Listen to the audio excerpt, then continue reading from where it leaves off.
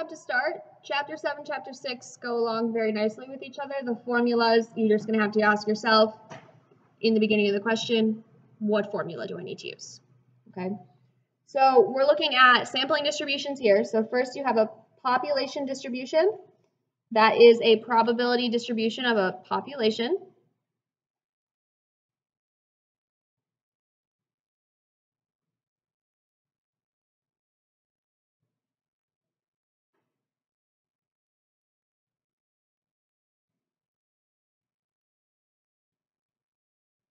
If we go all the way back to chapter 1, population, all. So if you see that in the context of the question, then you're dealing with a population. Whereas a sampling distribution is the probability distribution of a sample.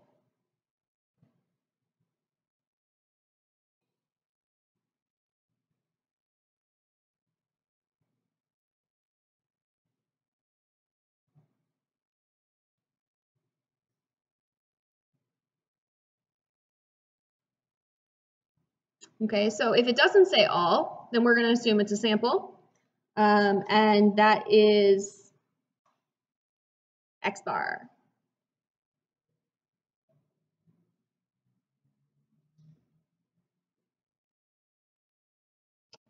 All right, and then the vocab here, sampling error is the difference between the value of a sample statistic and the corresponding sampling error. Okay, so difference between the value of a sample statistic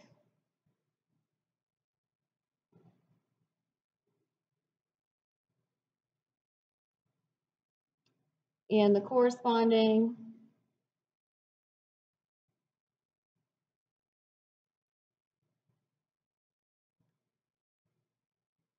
sampling error.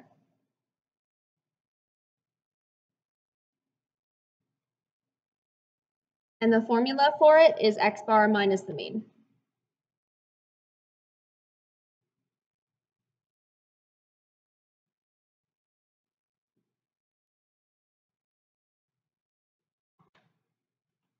So sample minus population, really. Non-sampling error are errors that occur just basically when you're collecting your data. So errors that occur in collection, recording, and tabulation of data.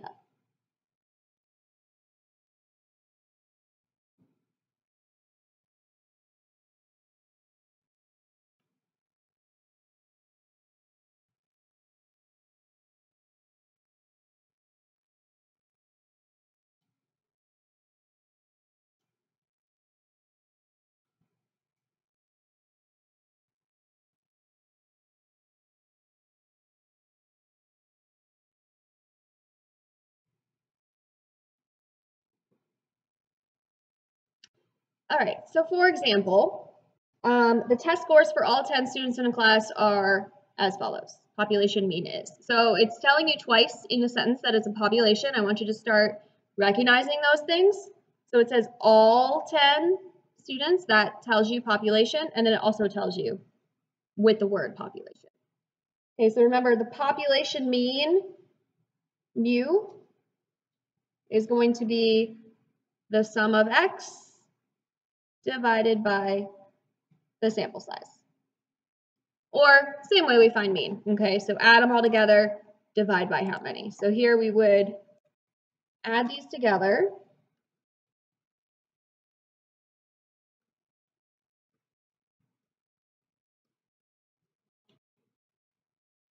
So I get 808.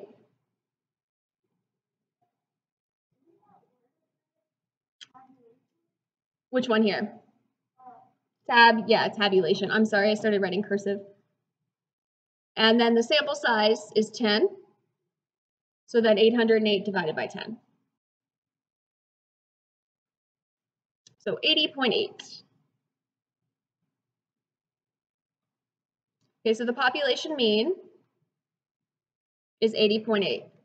So then we say, all right, now let's say I take a random sample of 5 of the scores from this population. So now it's a sample. What's the mean for the sample? It's still the same formula, except instead of mu, we write x bar, but it's still the sum of x divided by n. So find this mean, so 68 plus 72, 85, 90, and 100. So 415 divided by 5 this time, because there's only 5 values, you get 83. 415 divided by 5, 83. Okay, now that is the sample mean. This is the population mean. What's the sampling error? The sampling error is the sample mean minus the population mean. So 83 minus 80.8, which would give you 2.2.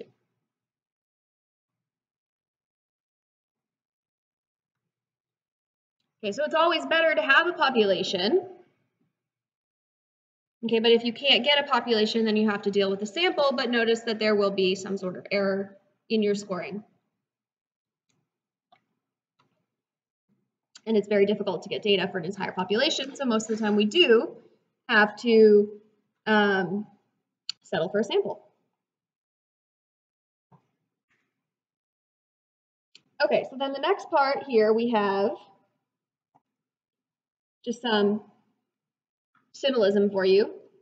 Mean of x bar. Okay, that's very small, but it's mean of x bar. It's just the same thing as the mean.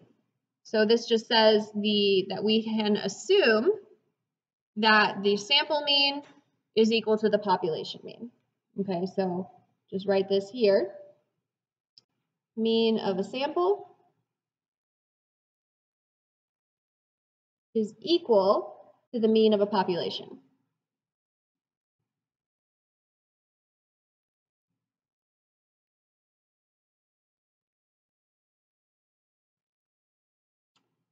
And then the standard deviation of x bar, you have a new formula here. So you'll have to take the population standard deviation and then find the sample standard deviation. And to do that, you're going to do the population standard deviation, so sigma, over the square root of the sample size.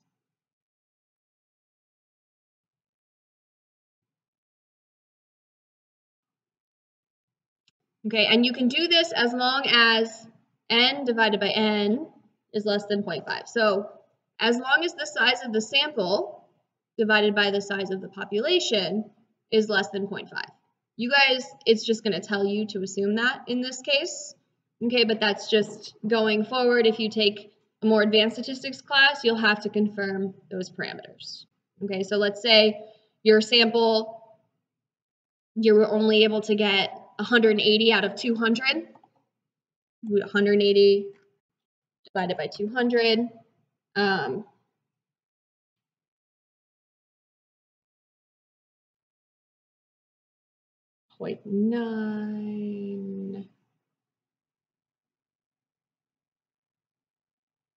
Then you can move forward. I think this is the wrong way. So just, yeah, as long as it's greater than 0.05. There you go. As long as you have a good sample size, basically. And remember what we said in chapter 2 or 3. Do you guys remember what the minimum sample size is for it to be considered a valid study? 30, yeah, 30. Okay, so, oh, it actually says that here. So the central, that is called the central limit theorem.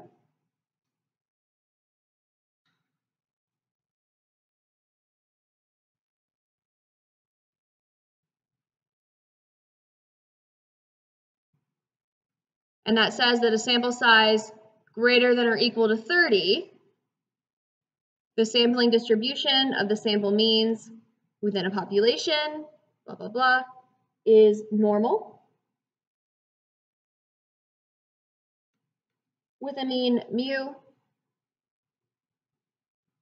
and a standard deviation sigma, regardless of the shape of the population distribution, it might be greatly skewed, but the sampling distribution will be approximately normal as long as the sample size is at least 30. So as long as you have a big enough sample, you can proceed. That's what that says. Okay, so as long as you have 30 or more in your sample, you can basically force it to a normal distribution and then continue with these formulas. Okay, if we're not able to get an entire population.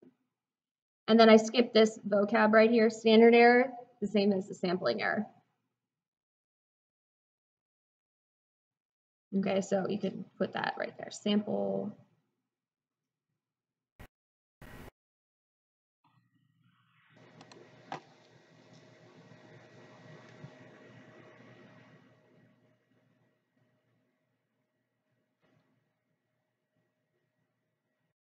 All right, so just a quick example here. This is how it's going to work. So we have a random variable x, has a mean of 50 and a standard deviation of 10. Calculate the mean and standard deviation of the sampling distribution for the mean if we have a different sample size. Okay, so I wasn't able to get the entire population. We had to use a sample. So I want to find the mean and the standard deviation of the sample based on the data I'm given. So for a sample with a sample size of 40, the mean is still 50. Because as long as our sample size is greater than 30, the mean will stay the same. The mean of the population, mean of the sample, they will stay the same. The standard deviation, that's what changes. Okay, so the standard deviation is of x bar. So standard deviation of your sample is the standard deviation of your population over the square root of your sample size. So in this example, the standard deviation is 10 of the population. My sample size is 40. So I have 10 over the square root of 40. So you can put that in your calculator as is. 10 divided by second square root, 40. 1.581.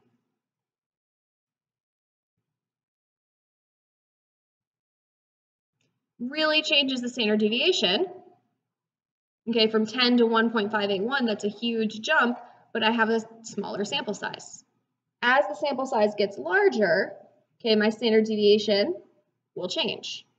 So if my sample size is now 55, okay, the mean, still 50. Mean is not changed, standard deviation is changed. So now this is 10 over the square root of 55. Okay, so here I go.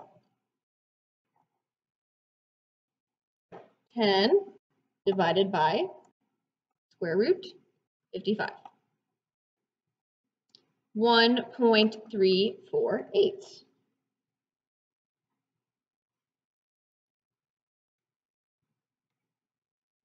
Okay, so as you get closer, your sample size gets larger, notice that the standard deviation is getting smaller. It's getting closer to that normal distribution with a mean of 0, a standard deviation of 1. So it'll get closer to 1 as you have a larger sample size. All right, and I think we're going to stop there for today. Just the beginning little teaser of chapter 7. We'll review this a little bit, but I just wanted to get the vocab out of the way. We'll review this next class and then continue with the rest of chapter 7.